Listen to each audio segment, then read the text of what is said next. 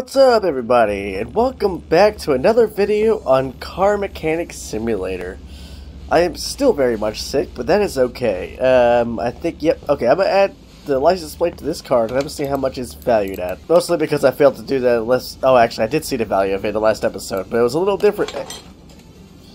I forgot about that as a license plate. 131k. Okay, so apparently added license plate increases the value by quite a bit. I wasn't expecting that. It's actually valued more than the Daytona than the last video. Or the last video. Yeah, that. 131k in my pocket. We now have 477k. Now, let's pull up the next vehicle order, which is this thing, whatever this is.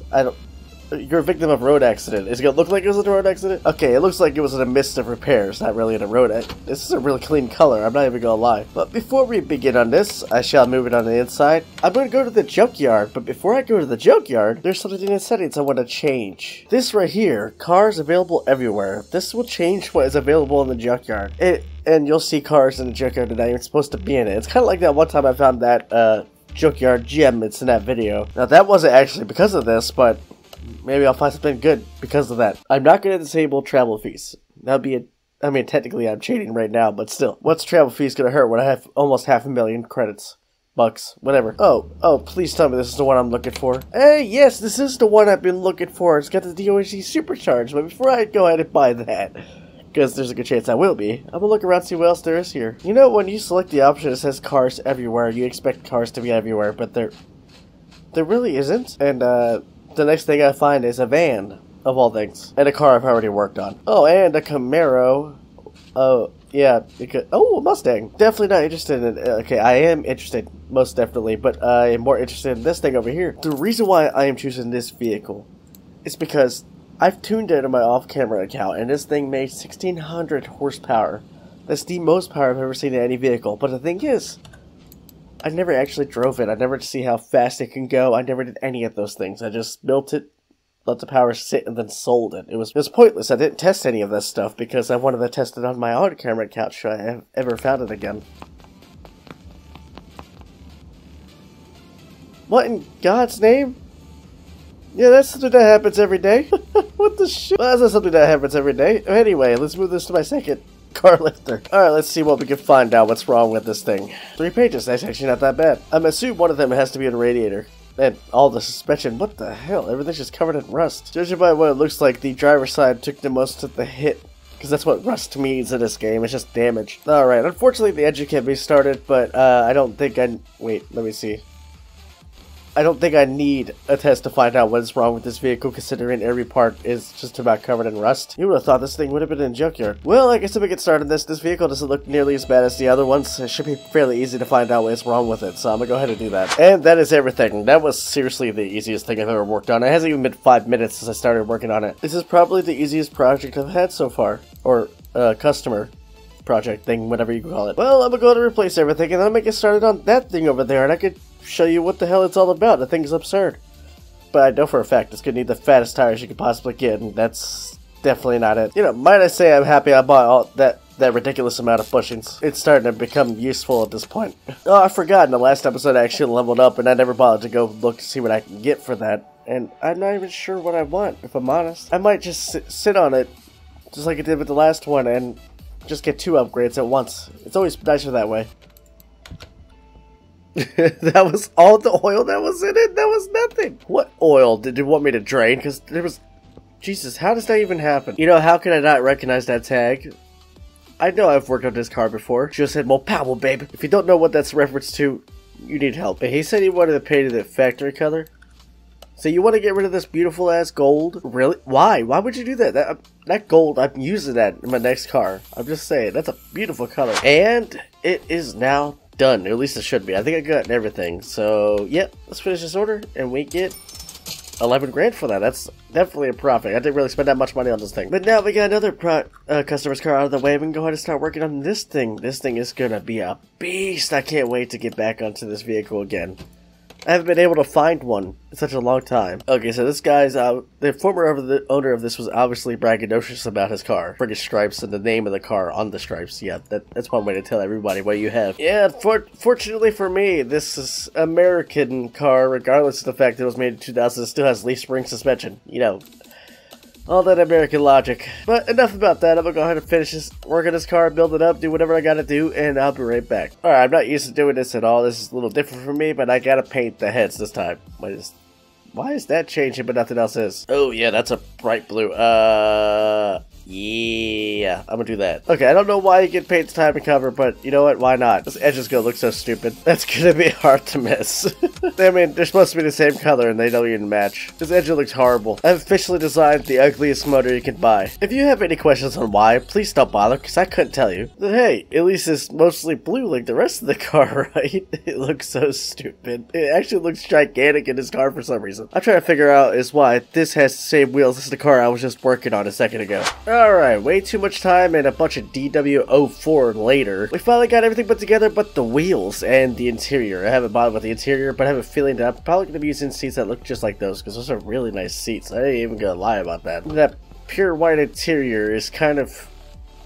it's almost intoxicating. It's weird. I kind of like it. I don't usually like white interiors. But I am now going to choose rims, and I'm going to choose tire size, which chances are, given how much power this vehicle is likely going to have, I'm going to be putting the widest possible tires in the rear. I'm going to be putting 421s on this thing just because, well, I mean, turns out rim size doesn't really matter. Your maximum width is always going to be 355s once you hit 19 inches.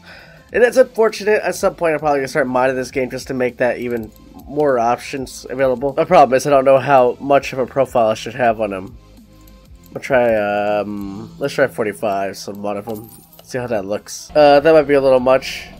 Yeah, that might be a little much, but, you know, let's see how it looks. Yeah, it looks stupid. I just bought 4 rims for nothing because 21s are way too small for this vehicle. I'll go on the full 25, screw it. Okay, 25s is freaking huge, so this is gonna be stupid as well, I bet. You know what? It makes more sense. It looks more normal. Well, normal-ish. Okay, yeah. Yeah, that looks much better. I'm gonna stick with that. That looks so much better. I mean, it's got a little poke, but it's not as poking as much as I thought I would. For some reason, the left side is poking more than the right side, even though they're both the exact same tire size, but hey, it'll work fine. Those front tires are poking a lot more than the rears are. Holy hell. Now, I don't know how much the alignment might fix that poke in the rear, because none of them lined up. I mean, they're the same size wheel, and one of them pokes out more, so maybe this will fix that. Yeah, it actually fixed it. Yeah, it looks like it fixed it. Okay, that's good. This looks more like a dunk, no matter what color I paint it. Don't know why I like that. That looks really good in this car. What kind of liveries do we have?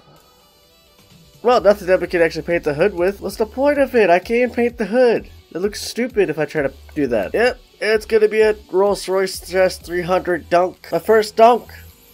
Yeah, I like it. But dunk. Not the wisest way I could have said that, but okay, it's all good. Let's take it to the dyno and see how much power this thing has. Yep, it's always great trying to do this without oil. In fact, it has no fluids. I completely forgot. Okay, I must have missed something, because there is currently an ambulance outside my apartment. I can't help it. I gotta go see what it is now. God, sometimes I hate being a human and incredibly curious. But I don't know what happened, because they're leaving now, so I hope nobody died. Starting test, finally.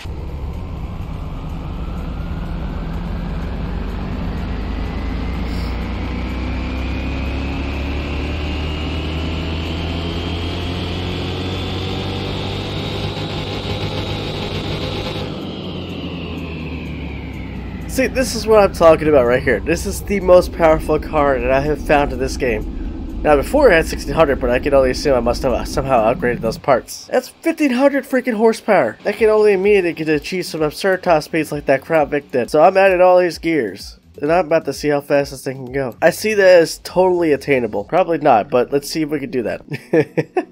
Yeah, let's drive without a steering wheel. It's nothing like putting a Mustang steering wheel inside a Chrysler. Like, that was actually a stock option, so that wasn't me choosing that. That was the game. Alright, go to the speed track.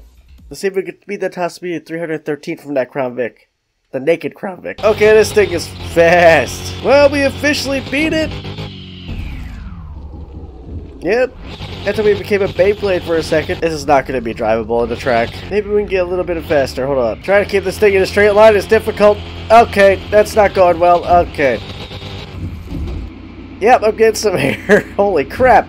Oh, that has not gone well for my second attempt. 325 miles an hour. That is the fastest I've ever gone in this game. And that includes my off-camera account, okay? That's insanely how fast I've gotten to this thing. Now I'm about to do something incredibly stupid, because There's no way this is going to be drivable, but let's give it a shot. You know, good old American muscle car with 1500 horsepower. Yeah, this is going to end well. Now, I don't know what car I used to get a minute 30 seconds, but let's see how this goes. Yeah, I'm spinning out when I'm just going to the straight line. This is not going to go well. This wouldn't even be a good drag car. I can't keep it straight! Oh my god, I got a throttle control the living hell out of it. The brakes are not good. The brakes are not good. I mean, let's be real though. What brakes could possibly be good for this much power? First lap, I got under a minute 50, so I'm gonna try again. I want to see if I can beat that score. Yeah, that's gonna go well. You know, if I could beat it without spinning out, that'd be fantastic. And if I do that, that's definitely not gonna help. Apparently, braking early doesn't help either. Seriously? Are you serious right now? I got a worse lap time than my first one. For the sake of the video, I'm going to give it another go. Yeah, this is going very well.